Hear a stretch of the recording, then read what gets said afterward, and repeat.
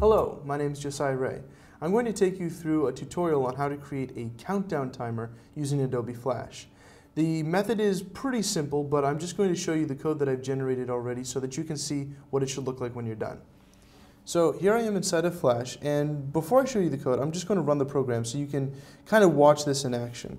So I'm going to hold Control and push Enter, and it'll export my movie for me, and it begins counting down after the first second. And so every second that goes by, it basically counts down progressively all the way down to 0.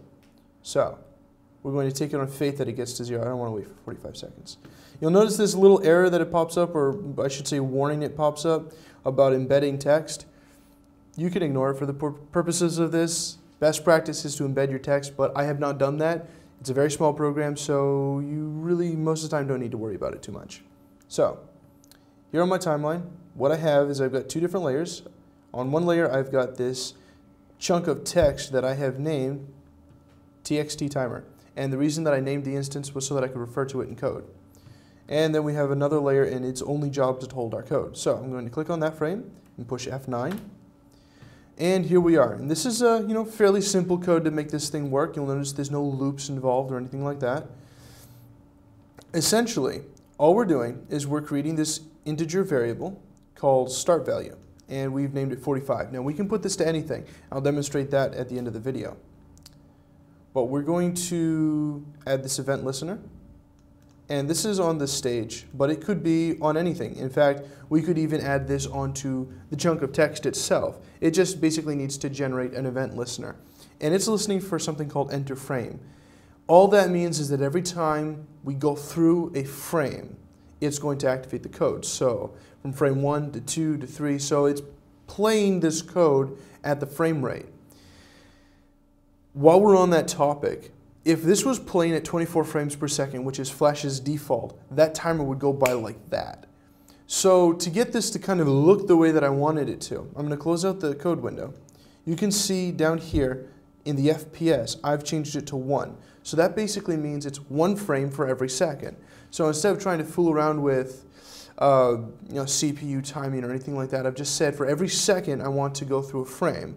And then I told the code for every frame we go through, make the timer go down a second. So it kind of all blends together nicely. So let's go back into the code view. And I'm just pushing F9 to open up the code, by the way. And so here we are. We're going to generate this countdown function. Go into that every time the frame goes by.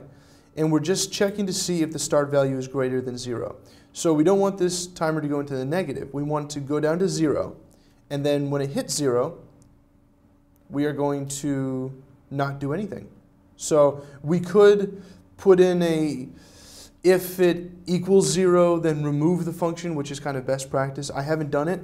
It's a very small program, so you're not going to notice any resource hogging, but best usage is if you've got an event running that is going to stop at some point, put in a check for when it should stop and then remove that event listener so that you're not constantly re-executing code that doesn't need to be executed. So, and the very end of the function here, the last line is just to change the text timer's text to whatever the value of our start value is. And that just continues to go down 1 second at a time. Real quick, I'm going to change this value to 5 seconds. And let's hold Control and push Enter and see what that looks like. So, frame goes by, we start our countdown. And it holds at 0. You'll notice, though, it did flash a 45 at us real quick. That has nothing to do with the code. If we go back to the stage here, we've set the default to 45. And so the way Flash works is it executes a frame 0 and then a frame 1. That's why it paused for a moment when it started. So I hope you've enjoyed this video on how to create a countdown timer in Adobe Flash. I'm Josiah Rea.